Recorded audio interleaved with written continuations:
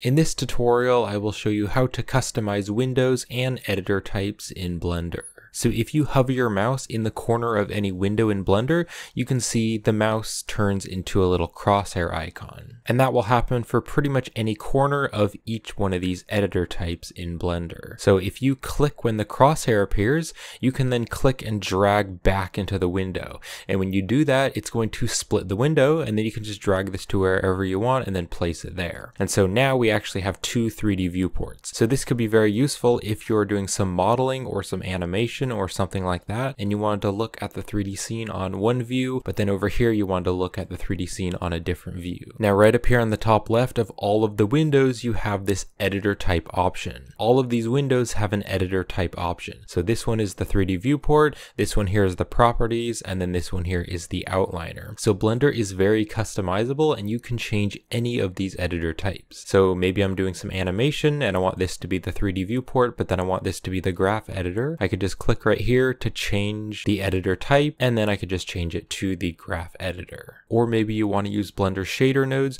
You could click right here to change the editor type. Under general, I could change this to the shader editor to edit the material of this object. And then if you want to resize any editor type, if you move your mouse right here in between, you can see there's going to be two little arrows, and I can just click and drag over. So I could like make this really small. Also, if I'm doing animation, I could make this a lot bigger, or I could change the size right here. I could change the size of the properties panel. And if I had a bunch of objects and I wanted to preview them all, I could drag this down here and then open this up to see all the objects. So Blender is very, very customizable, and it's one thing I really love about Blender. Now, as well as splitting a window back and forth, you can also split the window up and down. So I brought this window out this way, but if I want to split the window down, again, you can hover your mouse over the corner here, you can click, and then you can drag down, and you can see it's going to split that. Or you can click and drag sideways if you want to split it horizontal. Now you might be wondering how to close a window, because you can see we have a bunch of windows here, and I really only want one 3D space. So how you close the window is you're going to go up here to the corner,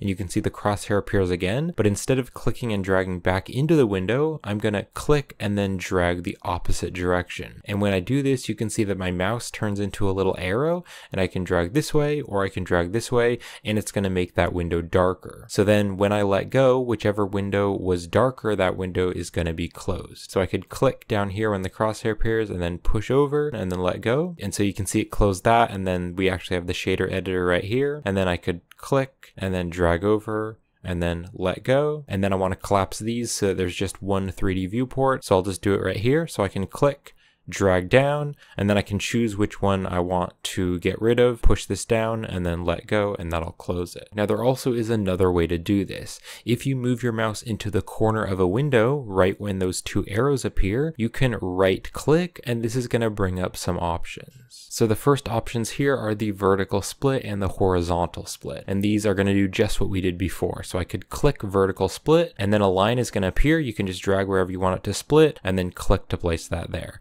And then of course you could click right up here and change the editor type. I could also move my mouse back over here and right click, and then I could choose horizontal split, and it's going to do the same thing, but the line is going to be horizontal, and I could drag right there and then just place it there. Or if I want to collapse these together, I can move my mouse right here when those two arrows appear, and then right click again, and then I can click on join areas. And then it's going to do the same thing as before, so I can move my mouse to whichever one I want to close and then click, and then that's going to close it. And then right here, hover your mouse in between the two windows, and I can right click again. And the other one that we have is swap areas. So just to show you what this is going to do, I'm going to change the editor type. So I'm going to click right here, and I'll just change this to the shader editor. But if you want to flip it, it's really easy just to right click here in the center and click on swap areas. And it's as simple as that. It's just going to swap those two areas. So as you can see, Blender has many options to create your own custom workspaces. Blender also has its own workspaces right up here. So there's different workspaces in Blender that you can change,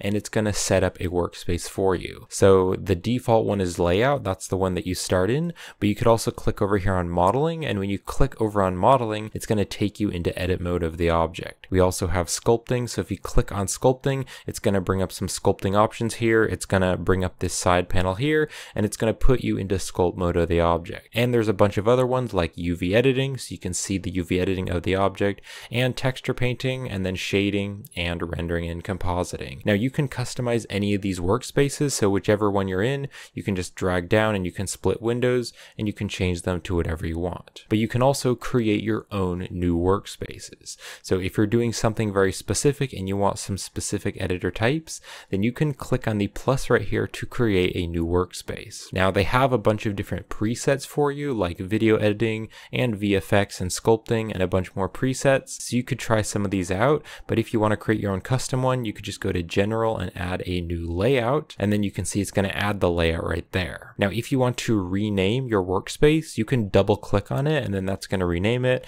and I can just rename this, for instance, like animation, and now we have an animation layout. And then if you want to move where this tab is placed, then hover your mouse over the tab and you can right click, and then you can click reorder to front or reorder to back. Or you can also duplicate it if you want to duplicate the workspace, or you could also click right here to delete it. So if I wanted to bring the animation workspace to the front, I could click on reorder to front, and now it's going to be right over here. And then of course you can customize this workspace, so I could click and drag to split the window. I could click right here and change this to like the graph editor, and I'm not really going to use the outliner for animation, so I could just click right here and then drag up and then let go to close the outliner. And you can just continue to customize this workspace for whatever you're doing. Now something that's important to know is that if you close Blender, Blender's not going to save your layout unless you've saved that Blender file. But if you open up a new Blender file, Blender's not going to save your preferences. So if you want to save your preferences, then you can just set up the Blender file to however you want. So you can add different workspaces,